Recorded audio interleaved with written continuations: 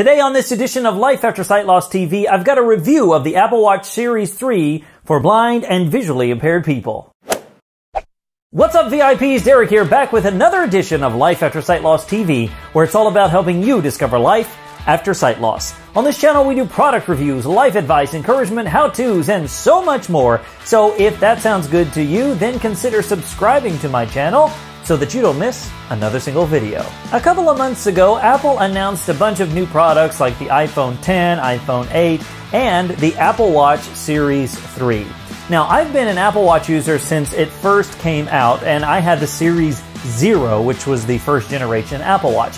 I really like the product. I've done videos on my channel before about the Apple Watch, and today I wanted to talk about the Series 3 and why I picked it up and why you might want to consider it as well. Now, just as a brief overview, what is different about the Series 3 than others? Well, the big feature of the Series 3 is that you can get a model that's available with LTE, which means you don't have to be linked up to your phone to get phone calls, text messages, and so forth. Now, there are limitations to that, and you can check out all those specs if you're interested. But for me, I picked up the GPS-only version. I have the silver with the fog band. It's gray. Anyway, with the light gray band, and it is the GPS only. The reason I did that for a couple of things. One, I'm probably never going to be without my phone. And two, it was cheaper. So, you know, dollars talk. Now, just for a second, let's talk about the Apple Watch from a blind, visually impaired standpoint. It's got voiceover built in, Zoom built in, just like the iPhones and iPads. Now, I don't know if you use Zoom on this that much. I use voiceover constantly,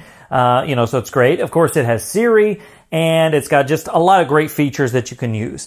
Is it a necessity? No, not at all. It's an accessory for sure, but it's a very helpful one if you use it. So let's just talk about how I use it and why I picked up the Series 3 and didn't just stick with my Series 0. Now, if you've used the original Apple Watch, the Series 0, you've probably noticed that it's been a bit laggy, especially since the release of watchOS 4, which came out a couple of months ago, which at the time of this recording was September of 2017. And so using the Apple Watch was still doable, but gosh, I had to double tap a lot of things, multiple times. I had to wait. It was just very laggy. And I thought, you know what? Maybe it's a good time to go up to the Series 3, because last year, the Series 1 and 2, I just didn't feel like it was that big of a jump. And so I waited. So this year, I thought I'm going to go for the Series 3. So let me just tell you a couple of things about the Series 3 that I think will really, really help you make a decision if you're thinking about getting an Apple Watch. So first of all, it's so much faster. I mean, like lightning comparatively to my Series 0. For example, doing a workout, it's one of those things where I would tell Siri, like, hey, start this thing, and it would start it. And with the Series 0, it would do it, but it was laggy. It would, I was like, oh, okay, I'm thinking about it. And Siri went and got a cup of coffee and came back and then did it. Now with the Series 3, it's like, boom, it just goes and it's lightning fast. So much faster. When they say in keynotes, they're like, it's 70% faster, it's 2/3 faster. This is really, really faster. Now, I don't know about comparing it to the Series 2 or 1, but I know for the Series 0, it's like lightning fast. So if you're looking for a faster processor, this is the watch to get. Now, what does that faster processor really mean in real world examples? Well, it's very responsive, first of all. So if I bring my watch up and I touch it, 1:38 p.m. it starts talking immediately. Before, with my Series 0, I'd touch it, wait about 3 seconds, and then it would talk. So it's very, very responsive. Also, things like Siri work much faster. And now with that faster processor, Siri will actually speak to you on the Apple Watch. Now, it's important to note that if you're running VoiceOver, it actually uses the VoiceOver voice, which is, I think, Samantha, as we would call it. It uses that voice instead of the Siri voice. Is it a big deal? No, it's just something to realize. For example, I was asking about when a football team was playing earlier, and Siri read it out very simply, like they play on Sunday at 1 p.m. or whatever. But the VoiceOver voice actually read what was kind of all part of it. It would say like, here's, venue, da-da-da, time, da-da-da. So it's good, and it's, it's not good or bad. It's just what you prefer. So if you want a quick answer from Siri, then having VoiceOver on is going to sort of change that. It's important to note. Not a huge deal breaker by anything, but it is important to note. Another great feature of the Series 3 is battery life. I've yet to kill this thing. It could probably last me 3 days if I were, just using it normally. I don't like to go out and have 30% of my battery left, so I usually top it off at night.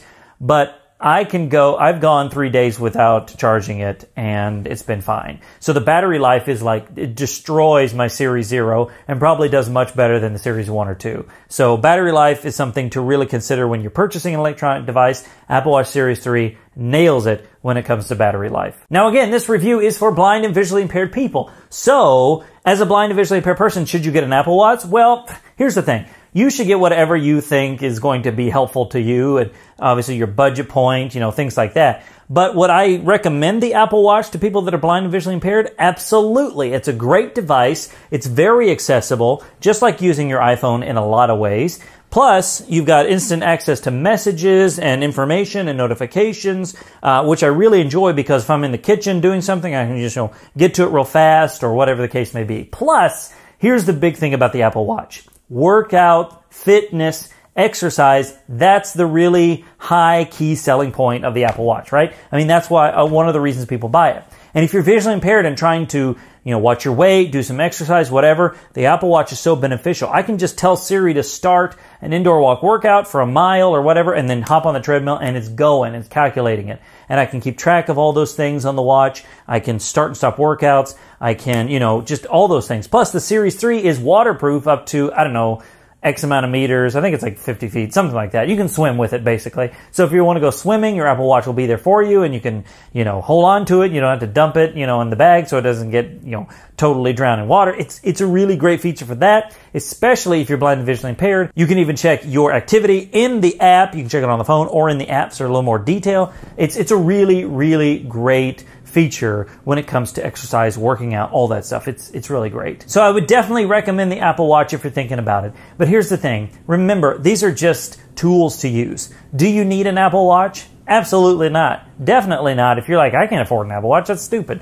It might be stupid. And I initially thought I was like, it's an accessory. It's like a $350 accessory. Are you kidding me? I'm not buying that thing. And then I broke down and I bought one.